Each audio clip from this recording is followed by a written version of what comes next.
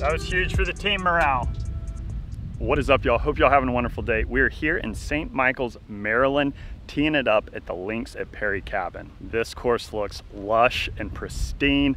A little breezy today. This is going to be part one in the front nine. We are going to be tipping it out, and the distance from the tips here is 7,023 yards. This is another state we knock off the list. This is my very first round of golf I've ever played in Maryland. Excited to tee it up. We're just going to jump straight into one right now.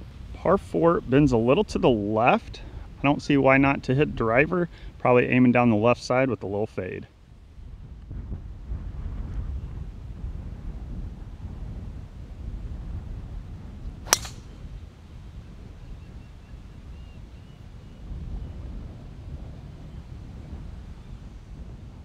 Not much fade on that. We just decided to take that right at the pin. That's probably in the rough, but should be all right.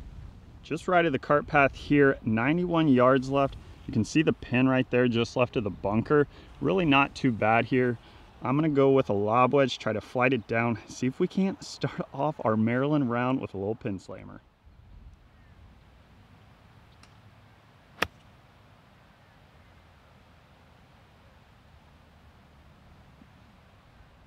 Walking up here, it must have landed up there and kicked right because it was pretty much going at the pin. However, we've got a birdie look here on the first, about 15, 20 feet. Let's roll the rock.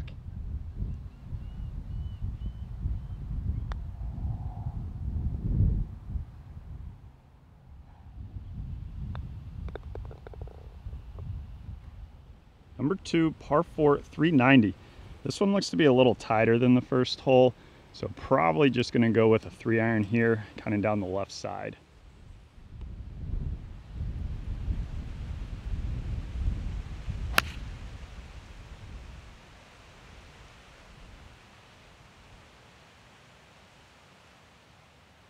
All right, so we got a little bit of the lefts early in the round. We'll get it worked out, don't you worry. Found the rough for the second time today. Slight tree trouble, but shouldn't be too much of an issue. 125 left. Let's flight down a little gap wedge here and knock it close.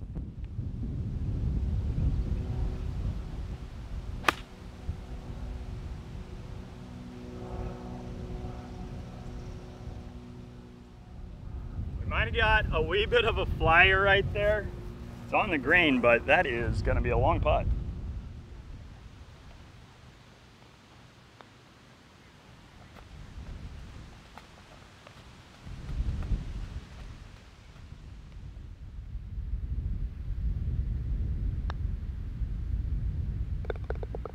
That was huge for the team morale.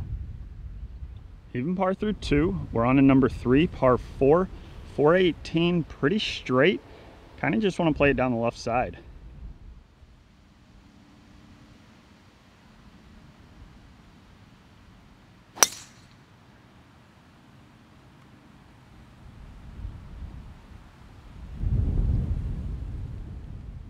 These fairways sure do look pure. We're going to want to find them as often as we can. Got 138 left, right back into the wind. I've got 9-iron. Gonna have to control the trajectory today because it is getting a little breezy up above the trees. See if we can't get on the board with a birdie here. Let's knock it close.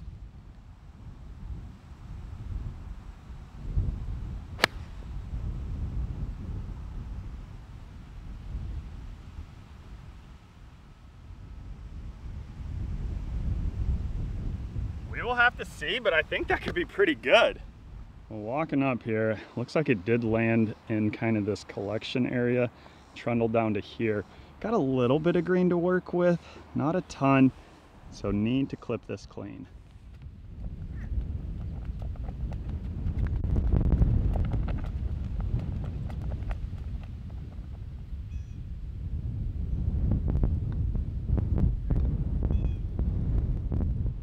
Cool little par 3 here, number 4, 175 into the wind. This wind is pretty strong and it is kind of moving our ball up there. So like I said earlier, we need to flight these down so we can hit our yardages that we're looking for. Probably gonna flight down a 7 here, try to hit this pretty full.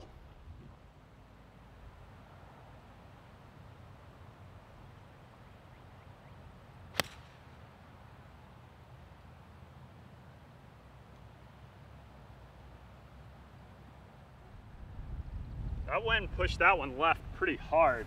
I don't think the green reaches all the way over there. And I was correct, the green does not reach all the way over here. Not too bad of a place to miss it. You definitely don't want to miss it right because there's all those reeds there in the water. We've got a little green to work with here, maybe breaking a little left to right.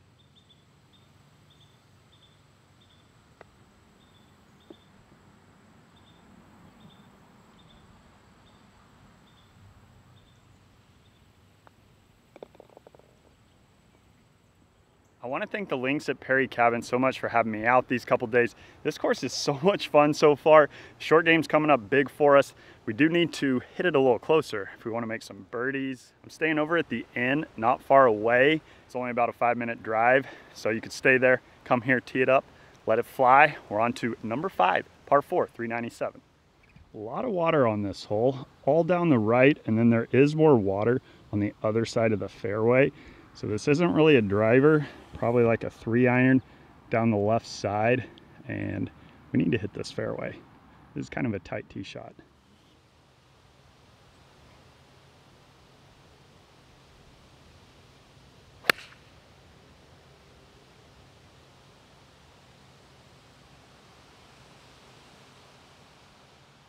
Even though I did feel like I caught it a little heavy, still got decent distance out of it. Got 135 left, down breeze. I'm gonna go with a flighted little gap wedge.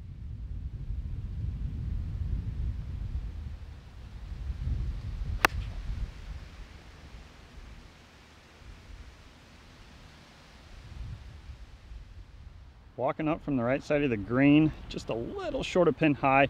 Pretty much stayed right where it landed, about 20 feet. Let's roll the rock.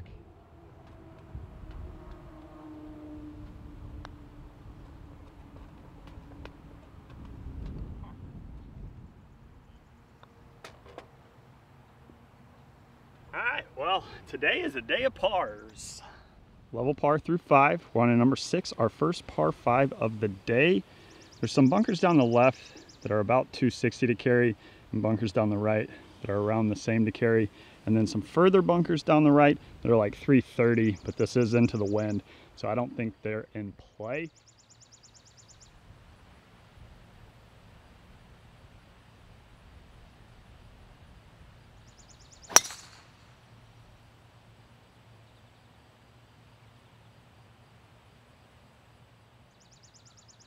Little butter fade up the right side. Like I said, that bunker's a long ways off, so that should be just fine.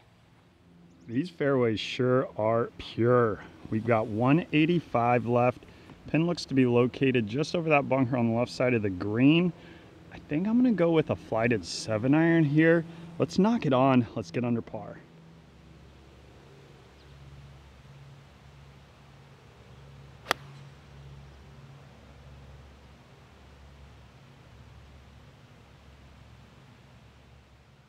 Well, that is not what you'll love to see. Just a little past pin high. I may have hit that a little too firm. We don't have much green to work with. We need to land this just off the green there and let it trundle on down. Got probably about, I don't know, 12 feet of green to work with.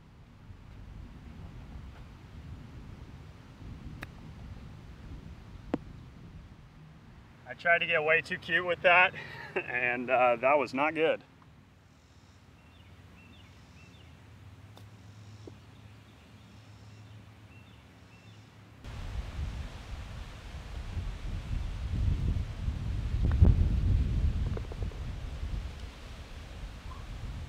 Well, you wouldn't want to end the par streak now, would you?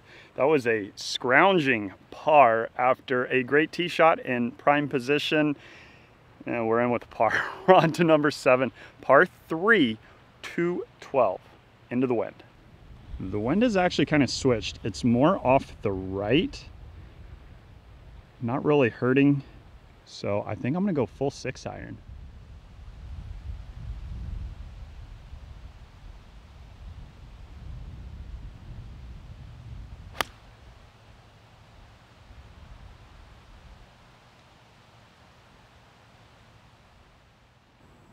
This is some thick rough right here, juicy lie. We've got a little green to work with, basically pin high.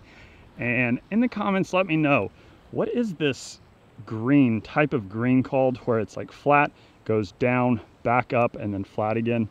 I have in my head like Billy Bunyan, and that is definitely not it. But it's something along those lines. Let me know. I think these greens, these type of green complexes are so cool. There's just so many pin locations you can have on them. So let me know in the comments, what are these called?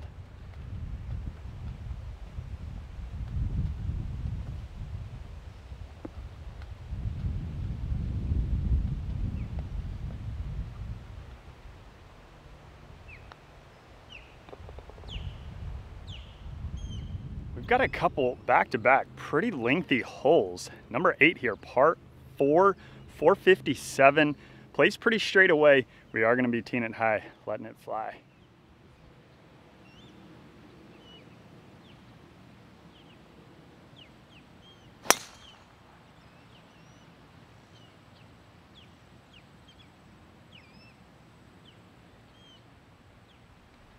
Oh, that was hit decent, just pushed right.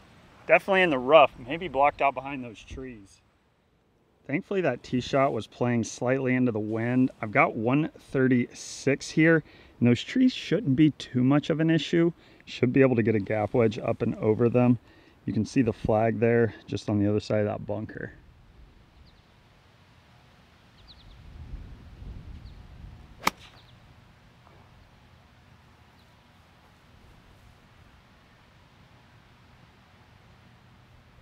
Well, we are putting. You'll love to see it.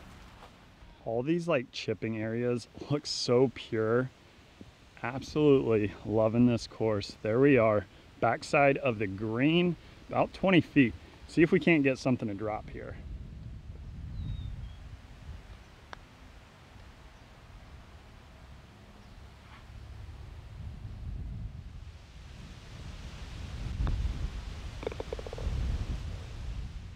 And we are on to the final hole in the front 9 in part 1 at the links at Perry Cabin. Straight away, 357. I didn't come here to lay up.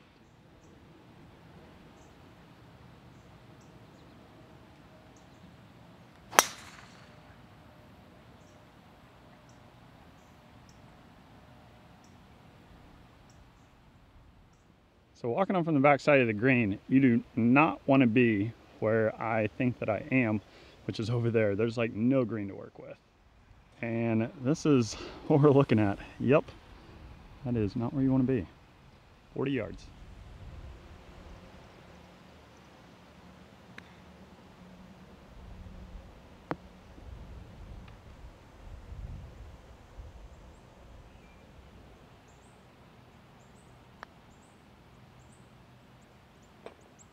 You'll love to see it here on the last of part 1. Pin slammer here on 9. Let's go. Well, that is it for part 1. Finish at 1 under 34. It was a par 35 in great shape to post a good number heading into the back 9. As for me, the links of Perry Cabin. We'll see you when we see you. Peace.